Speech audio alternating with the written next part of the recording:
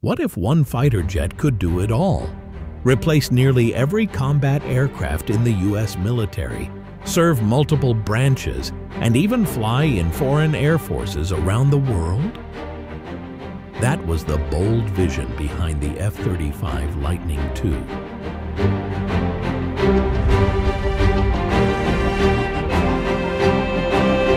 But why did the Air Force, Navy, and Marine Corps decide to design a single jet together when their missions and needs are so different? To answer that, we need to look at the three distinct variants that make up the F-35 family: the A, the B, and the C. Each one tailored to a specific role, yet all built on a common platform. But just how different are they really? Are we talking about one aircraft with slight changes, or three very different jets that happen to share a name? Let's start with the most widely used version, the F-35A. Built for the U.S. Air Force and most foreign air forces, it's the most common and most affordable of the three.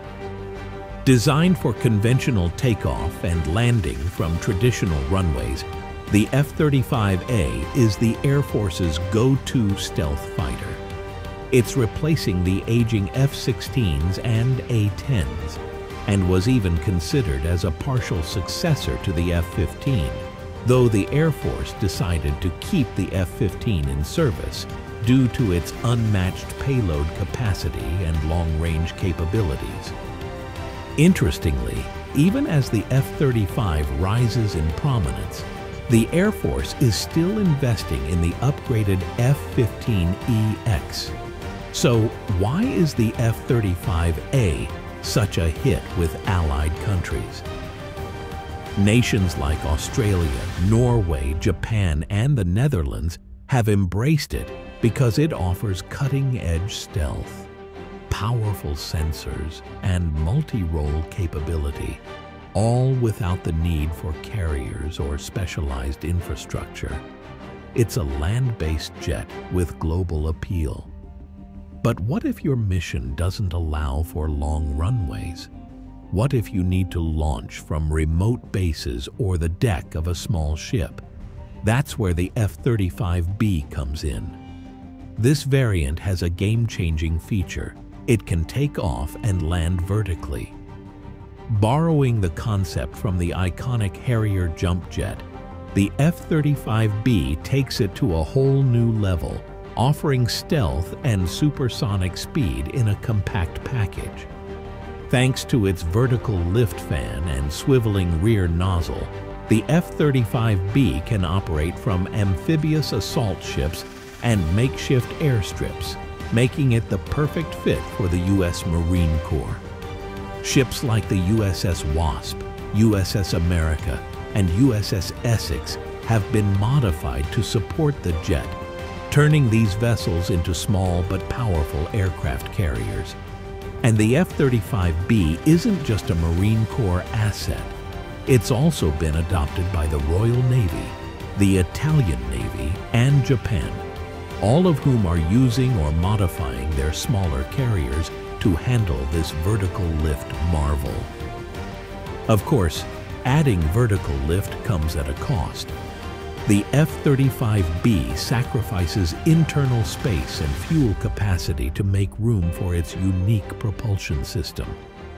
That means it has less range and payload compared to its siblings.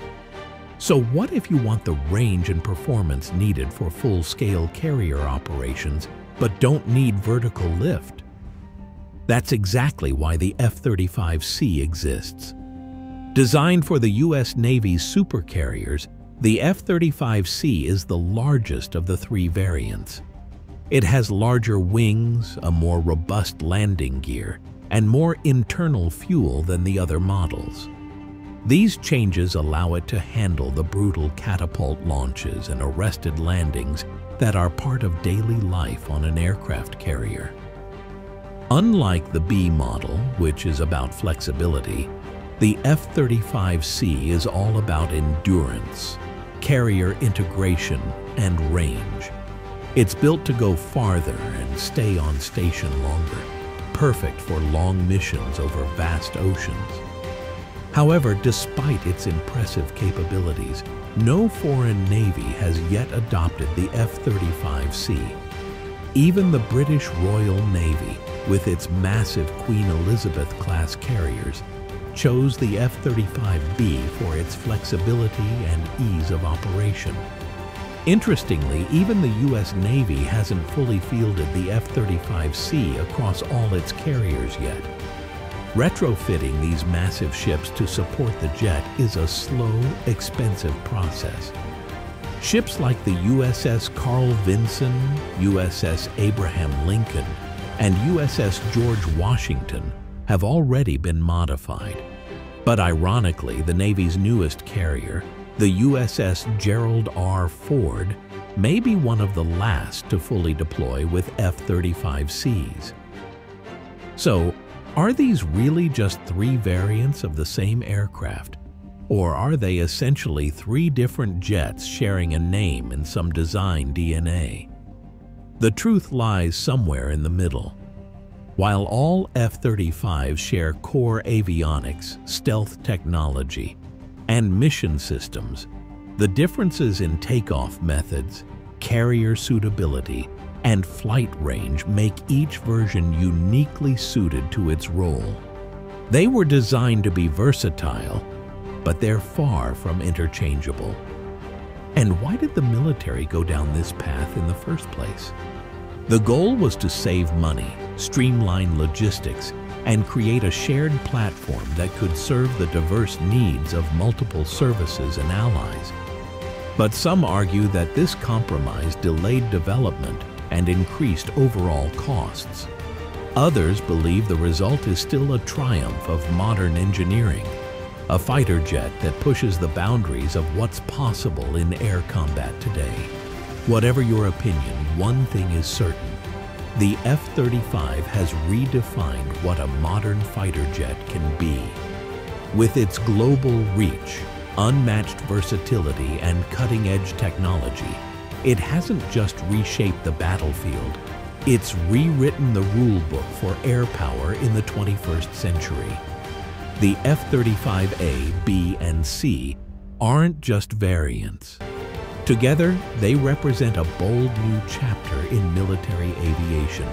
1 jet, 3 paths, and a unified vision for the skies of tomorrow.